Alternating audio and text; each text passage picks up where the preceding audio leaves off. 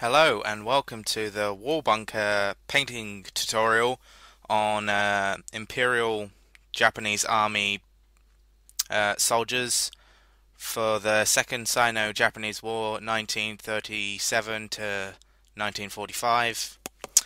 So the first color we're going to use is Vallejo Japan Uniform 923, and this is for the uniforms and caps for figures. So we're just going to pretty much do this all over the model with a large to medium brush, as you can see, just slapping it on, just trying to get everything painted, covered in it pretty much, because this color goes on the shirts, trousers, and puttees.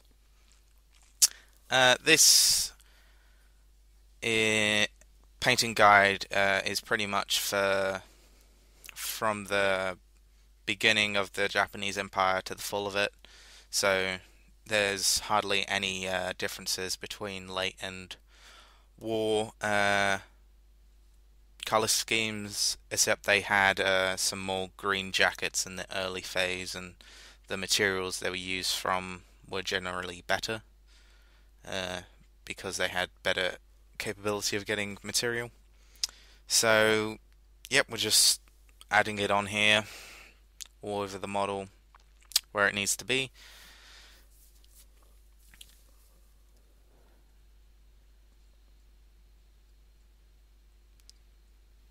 And here's just a demonstration of the caps, which are the same color. Again, not worrying about getting it on the face or any other parts, because this is just a light coat. I underprimed with a grade primer, so yep. Now we're going to move on to Flat Earth 983, and this is going to be used for the boots, the belt, and the ammo pouches on the figure. You could also use this for the rifle sling, but I don't use that. I use a different color for that, but if you wanted to, you could do that. I forgot to show you that I did do 2 coats of the Japan uniform. I just decided just to film doing it once because I would assume you didn't really want to see it twice. So yeah. So again, this is for the boots, the belt, and the ammo pouches. I just needed to add some more to the palette that I was using and swapping to a more smaller brush so I could just be more precise as to where the paint goes, because I didn't want to have to go back and add if I got it onto the uniform and put some more Japan uniform on. At this stage it doesn't really matter if you're that unneat, but you want to try and make sure it's as good as possible. That's why you can see I'm just trying to make sure I get it all correct and not have to redo it. So yeah, this is my first painting guide, so there's going to be times where the figure goes out of shot, so please do not go mad. Mistakes happen. Here's just me showing you exactly what's painted what. Alright, so we're moving on to the uniform wash. This is GW or Games Workshop Agrax Earthshade, and this is going to be put on the entire uniform. This is just to add some depth and shading. So we're going to put that all over the model. Shirts, trousers, and puttees included. And it's just to really give the model a bit of a pop, so it looks more like war torn, and you like a used uniform, because uniforms are going to be quite dirty, going around the swamps and jungle terrain of the Pacific, which is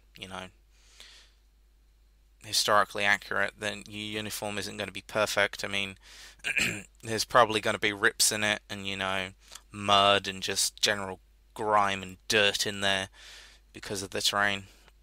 So leave this, give this a good 10 minutes or so to dry. Luckily, I did this on a hot day, so I only waited about 5 minutes. So yeah. Next is Brown Violet 887. This is going to be used on the helmets, bread bag, and water bottle of the Japanese infantry. You could do their helmets in the Japan Uniform 923 because historically they did have both dark helmets, like a greenish helmet, and they did have a tan kind of helmet. But I'm just doing mine all brown violet because I just wanted them. I was thinking, well, these guys are going to be having the darker helmet because I don't know. I just thought that would be cooler than having that. This also is for the guys who have the helmet covers, as you can see with this guy. They're exactly the same. So yeah, that's basically that. Just showing you that that is also the helmet cover. Now this step you could skip if you really wanted to, but this is just a Games Workshop no oil wash on the helmet, just to add some shading on the helmet itself. In the end, the shading on that particular figure didn't really come up as well, and here I'm just using a dry brush to soak up some of the wash. And here's a side-by-side comparison. That's with the wash. The guy on the right is the one with the wash, and the guy on the left was the one without a wash. So we're going to use Khaki 988 for the uniform straps and water bottle straps. Now you want a detailed brush for this, or a toothpick works quite well. And here you're just literally doing the straps on the model, trying to be as neat as possible. You could do these in the Flat Earth 983, but I did these a slightly different color to add some more variety to the figure. And here you'll just see the strap on the water bottle that I was talking about.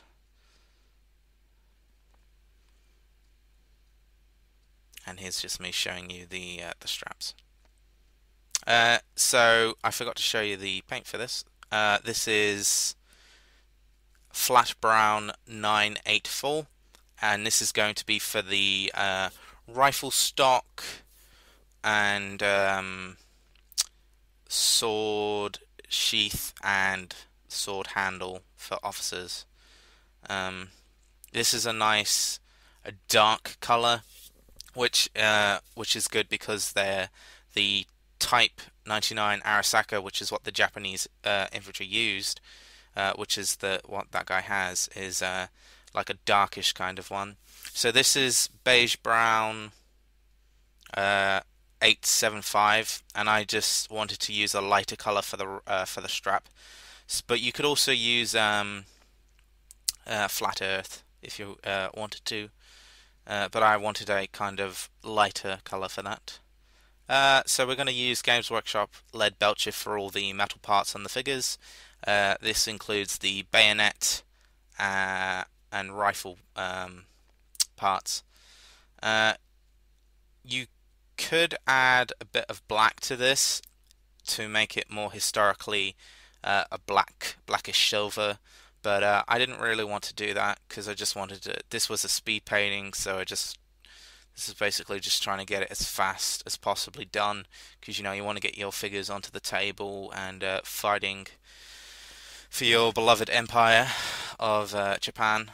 So it's just about, for me, it was just about getting them onto the table as fast as possible with a good scheme. So yep,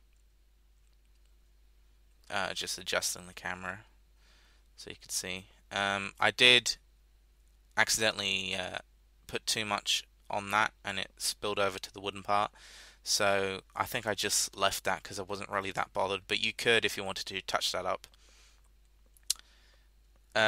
So this is the skin tone for the Japanese that I used. It's a 50-50 mix of Japan Uniform 923 and Beige Brown 875. It's just to give a slightly darkish kind of Asian color, because you don't want to use a flat flat flesh or a European kind of color, because they're Japanese and they're from Asia. They have a slightly darker skin tone because of their climate that they live in. So I did a mix of both. I don't think it really made that much of a difference adding the Japan uniform, but it did make it a tad lighter, which is why I put it in there. So that's why I did that. Going good so far.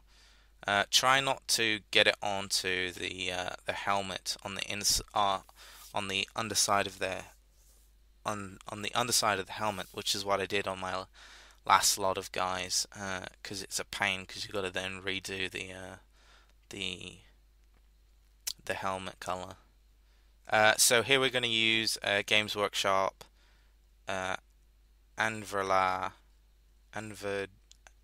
Sunset for the Imperial Star on the caps. I used a toothpick for that. You could also do use that on the helmets as well, because they did actually have, although they're not represented on the models, they did have a Imperial Star on the helmet of Japan's helmets. So here's just a close-up of the three figures that I've used throughout the thing. I haven't based any of them because it was just trying to get the paint scheme done for you guys and getting this video up quick. And as you can see, it's pretty good for a speed paint.